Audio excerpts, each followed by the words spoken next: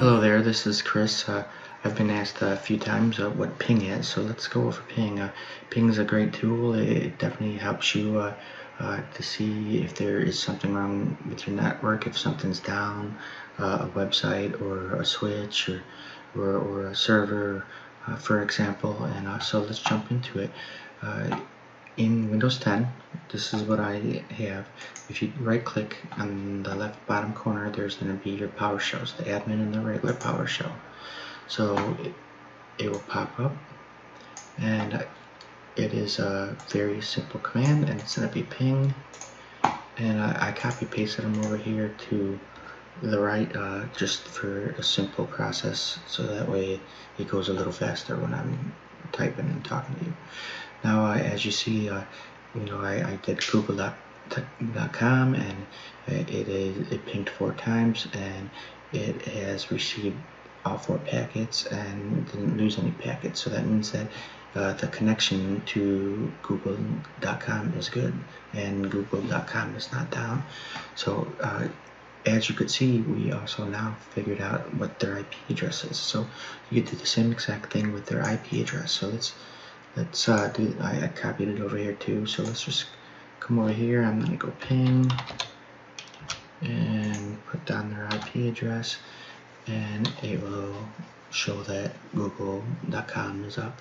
Now, I just wanted to also let you know that there is another way of doing this in pulling up command in Windows 10. So Windows 10, you could do it in the type bar. You could actually put command CMD, and it will pop up, and it will look like a black screen, just like this. And you could do the same exact process in here, but this is how the older versions were, and you didn't have the PowerShell over here on your left, and I will show you that here now, because I will get this out of here, and we're in our Windows 7. So being in Windows 7, I will come and right click, and as you see, it just says properties or open Windows Explorer. It does not show any of the newer tools or the newer setup as it does in 10. So in Windows 7, you just do the same thing, command CMD, command window pops up, click on it, and this is again where you are then to run your ping. Alright, so now let's try Ubuntu. So this is Linux. So let me just put in a password here. Alright, so get into your terminal. We're going to do the same exact thing. But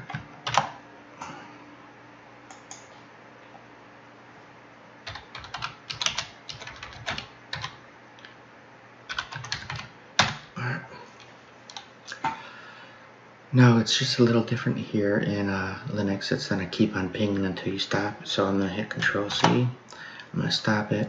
But as you can see, that these pings are going through to Google.com.